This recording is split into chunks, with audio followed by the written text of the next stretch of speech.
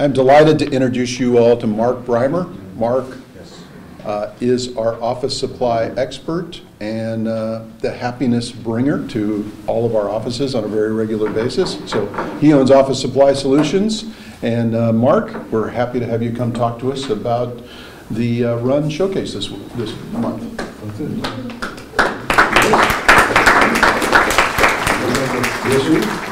Let's do this. That is true.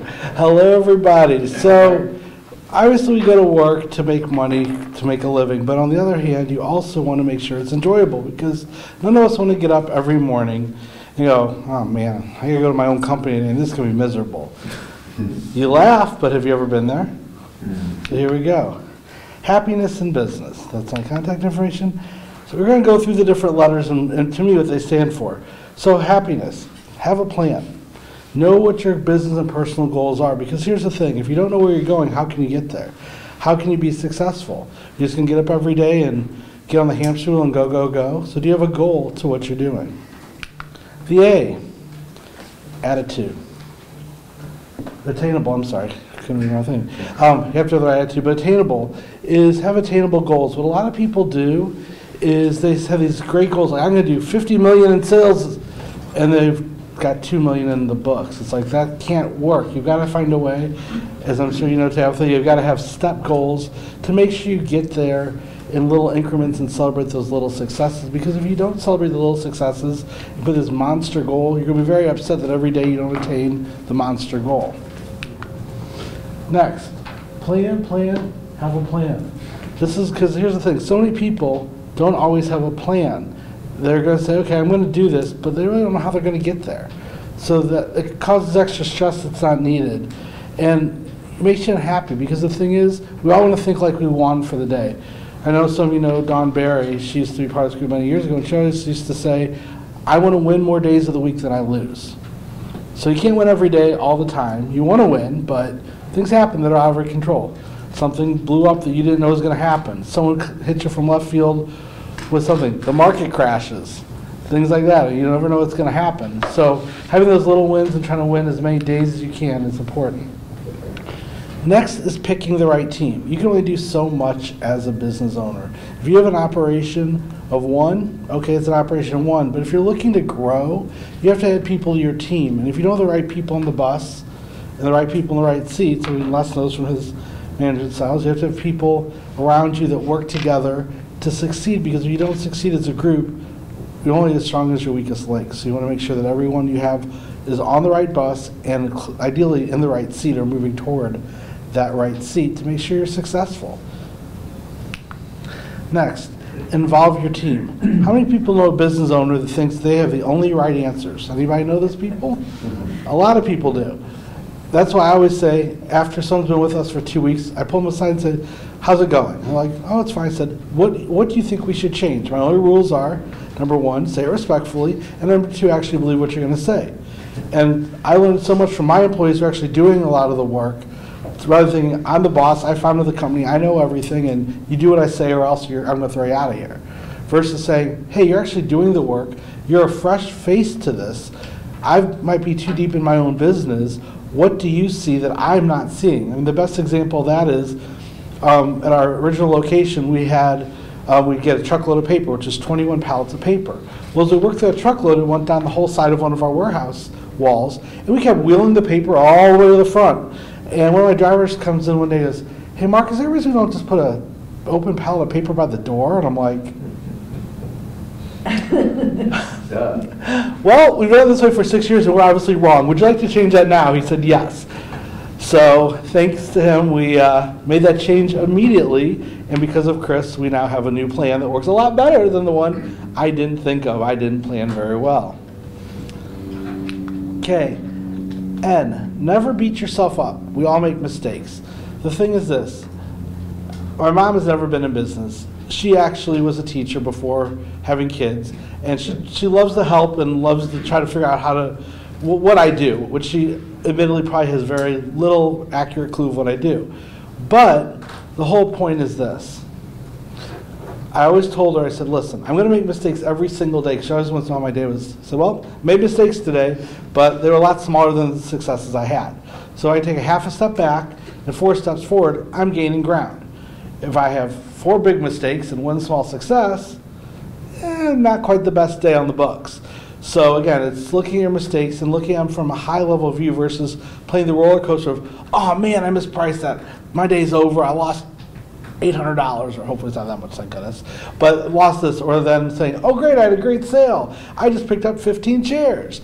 So, but versus saying, you know, I'm excited about that order, but I'm also not going to be devastated because I made a mistake. And looking at it from way up here versus doing this all day long, because you're not going to make it. You're going to be exhausted. I mean, I don't know about all of you, but I like riding roller coasters once in a while, but riding them all day, every day, might be a little tough. I mean, I'm not as young as I used to. I'm not like John, who's in his mid-20s, right, John? With a multiplier of 4 or 5. Okay. No, the whole point is, let's look at things for what they really are. I mean, we're all going to have good and bad things happen in our day multiple times, but if you go too much into the weeds, you're going to put yourself in the grave awful early, or dislike what you're doing, just walk away. I love that second sentence you have up there. You do? Yes. Were you referring to me? Of course. Okay, I was just making sure. That's what you were. Of course. All in favor? No, I was kidding. No, obviously it's to bring some lightheartedness to a happiness presentation.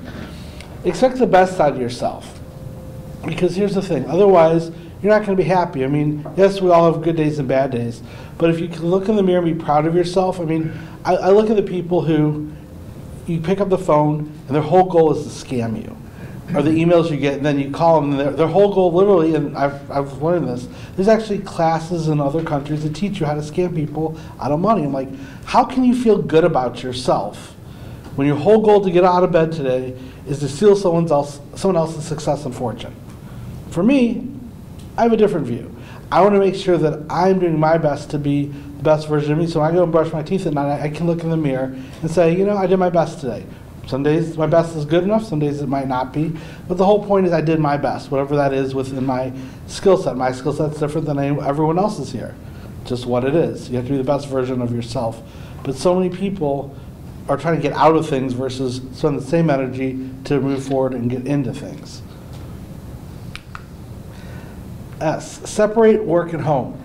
We all have things that happen in our house, and we have things that happen in our business.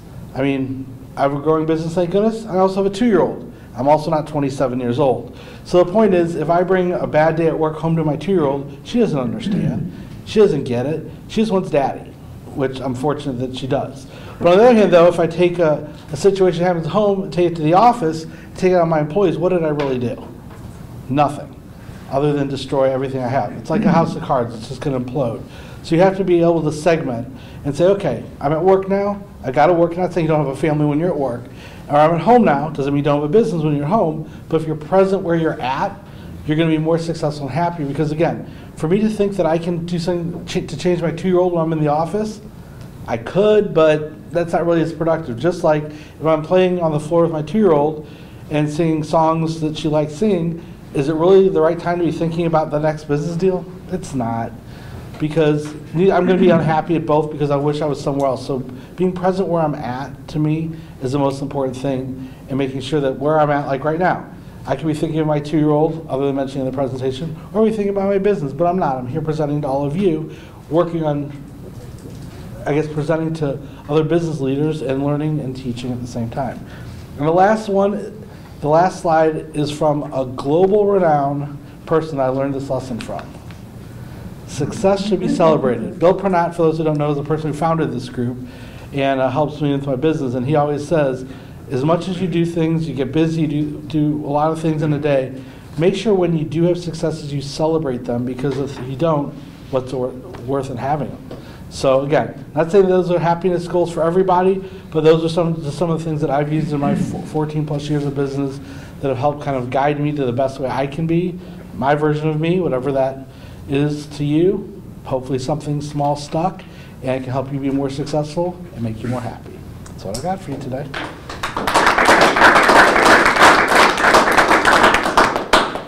So there we go.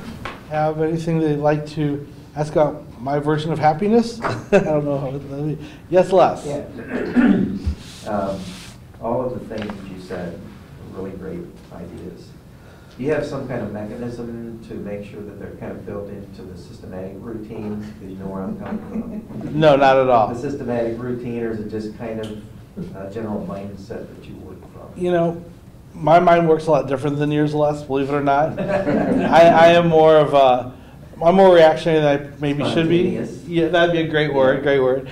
So no, it's a general overall thought process. I mean, I know what my goals are. I know what I need to do. Yeah. I might get there in a curvy line. Sometimes I might get on a longer path than another, but the end result usually is where it needs to be. So I mean, again, I wish I could think like you, but unfortunately I wasn't made, as I said up there, like a perfect person. So I work to the best version of myself and use my skill sets. But no, you're right. It's always having a plan is a great, a path to that plan. Yeah. Yes, Steve? Yeah, so I love that you started with have a plan. Yes. Can you speak a minute to Sure. what you do for your business? I mean, you've been successful over 14 years in establishing your plan. Do you go away and put a plan together for the year or for the quarter or for the month? Talk to us a little bit about what you've learned to be effective in building a plan. So my plan, like in the office supply business, it's a numbers game. It really is, because you never know when one of your top accounts get bought out and the company says, well, you're going to buy from Staples. I mean, it's happened many times. So my plan goes more to networking and business generation, having referrals for people in my network, and then receiving referrals, luckily, in return, because I have to keep my pipeline beyond full, because I never know what tomorrow or even today might bring as far as picking up or losing a client. Like I had a meeting the other day with someone who was a new business owner and found out their spouse, their boss was connected to 50 Applebee's. Is it going to go anywhere? I don't know. It'd be great because we have another chain of fast food restaurants we work with. Or I have one big law firm in town who the administrator might be leaving for another state, and she says I'm going to keep the business, but am I really going to do it? I don't know. I hope I am, but they're my number 4 account right now. That's supposed to happen before the end of the year. I have to be ready for them to leave, which I hope they don't. But I have no control over that other than doing my best to get to know the people around her and being supportive of her, which I even helped her find a realtor for her new house and her new location. So that's the best plan I got. Any other questions I can assist with, or are we ready for the next presentation? Yes, Richard. What is your bestseller? Just out of curiosity. My bestseller, unfortunately, is paper. Yeah, right. And no one orders the light stuff. Our preferred product is printer cartridges, but yes, we sell a lot more paper than anything else. I mean, that's why I have to bring it in by the truckload, which, for those who don't know, is 840 cartons of paper. Mm-hmm. So we sell paper multiple times a day, thank goodness. So otherwise we'd be out of business. So are your printer cartridges cheaper than getting them on Amazon or through HP or? Good question. They are not cheaper in price, but the way I describe it is, if you go online, you're getting, if I say we're going out for steak, you're getting White Castle. Mm-hmm. With me, you're getting Steak and Shake price with Ruth Chris quality. Ooh. Because all of our cartridges have a warranty. If you go online, a customer very quickly bought a printer from us, thought my cartridges were too expensive, bought them online, cartridge blew up, ruined their $400 brand new printer, and there's nothing I could do. If my cartridges had blown up, we'd have gotten the printer fixed, repaired, replaced, free. That's the warranty we have with our cartridges. So there you go. Not to make that a sales pitch. So have a good day, everybody. Thank you.